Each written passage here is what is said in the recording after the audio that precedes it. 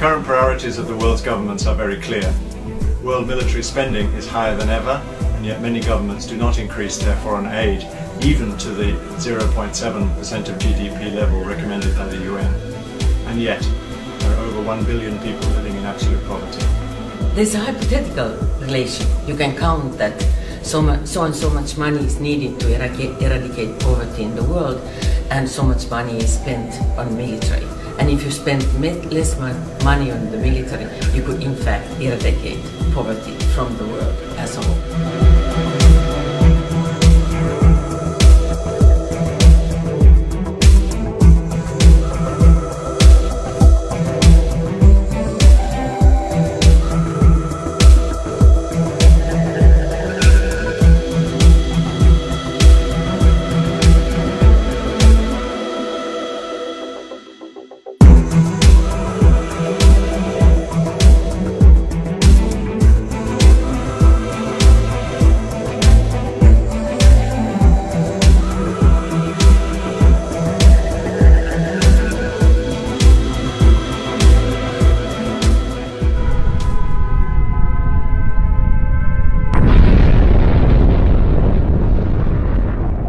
If one nuclear bomb is exploded, it could cause catastrophic damage to the whole humanity.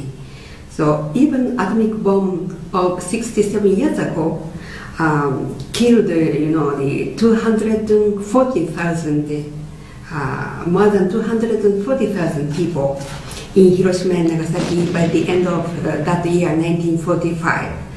And they are still suffering from after effects of atomic bombing, such as the cancers and other diseases caused by radiation.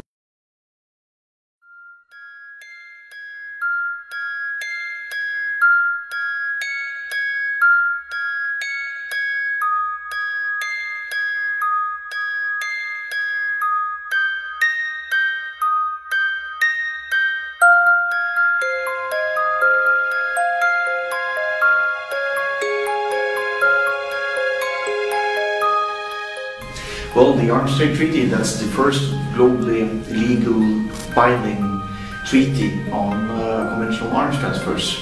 The Arms Trade Treaty will have a new negotiation week in March 2013.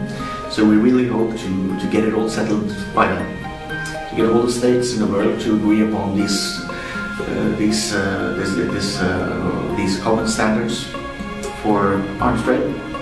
And by that try to make the world a little bit better place to be.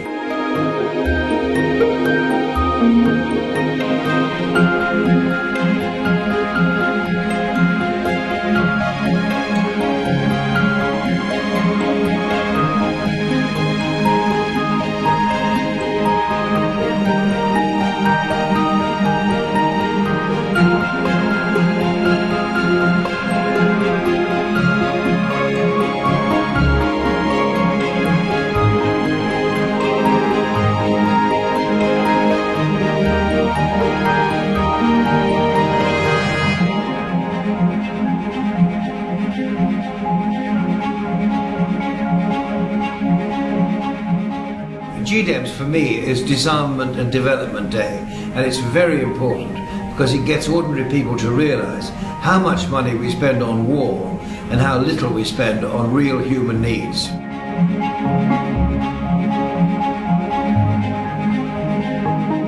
The success was that it was so many groups in so many countries, in so many cities that took up this, and the solidarity effect, when you know that somebody in France or somebody in Thailand is doing the same as you are doing now in your hometown, that is really